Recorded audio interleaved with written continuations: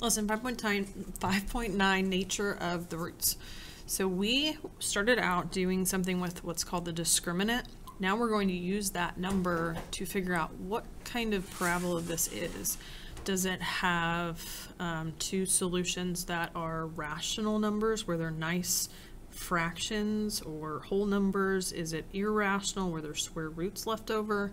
Or is it imaginary when we get a negative? So it all depends on the discriminant, which happens right here in the quadratic formula. And why that piece is important is because it is under the square root. So you should realize that as you were doing the quadratic formula problems, this number under here made a difference of if you could just go on and square root it, or if you had something left over, or if you had to take out I. That tells us something about the solutions. And I made this little flow chart, so how it'll help you is start here. If your discriminant is negative, that means you have a negative under a square root. That automatically means the roots are imaginary. So that's all you would do there. But if it's not negative, you would continue on, and that tells you the roots are real versus imaginary, right? Those are two opposite things. Then you would ask yourself, well, is it a 0? If that's yes, that means that the square root of 0 is 0. That means you couldn't have your number plus or minus two different values. That means we're only getting one answer. But actually it is going to have two roots that are equal. So it really is two answers that are the same number. But if it's not 0, then they're unequal, which means they're two different roots. And then if it's a perfect square, then their rational answers mean there was no leftover square root. If not, they're irrational. So let's try some. We have to use our discriminant formula. D equals our b squared, which is negative 80, minus 4 times our a is 5, times we don't have a c is 0. So really just need to do negative 80 squared, which would be 6400, right? Yeah, 6400. Okay, so is it negative? No. So that means it's real. The answers are real. Is it 0? No. That means it's unequal. Is it a perfect square? I'm not sure.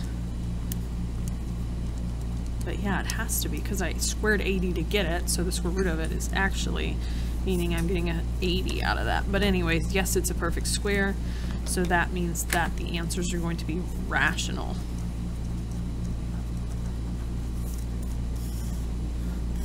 So really what's happening is if I graph my parabola, it's going to open up, it's doing something where it has a solution at two different spots. Right, number 2, D equals a negative, not negative, sorry, I was doing my quadratic formula, b squared minus 4 times a times c. Okay, go ahead and get that real quick. And you should get your discriminant is 0. So we didn't get a negative. That means it's still real. It is 0, so that means they're equal.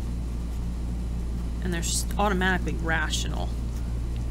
Obviously, you don't have anything left under the radical if you're squaring 0. So what you're getting on this one, since my parabola starts with a negative a value, it's going to open down.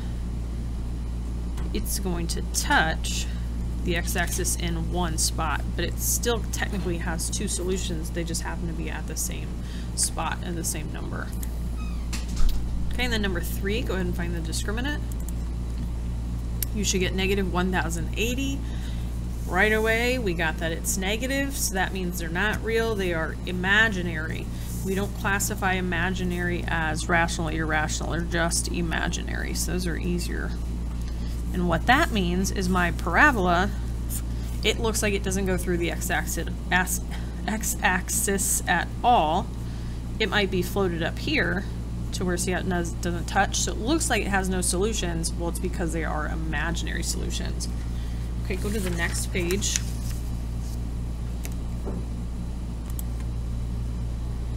And then this should go quicker because we're not doing any math, we're just thinking about the graphs. So if we have the real unequal roots, that means there's two different x-intercepts.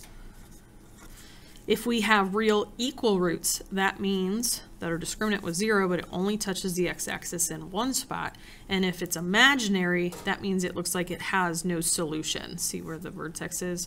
It never touches. So let's see if we could do this. Based on each graph, what could be the value of the discriminant?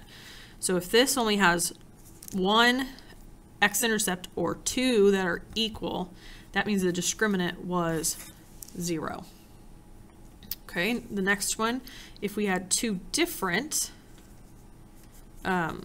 roots, that means our discriminant is just some kind of positive number. It doesn't matter if it's a perfect square or not, but it can't be an imaginary and it can't be where it has 2 equal.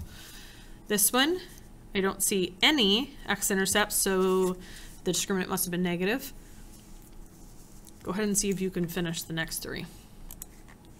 So this one would be 20 because it has 2 different.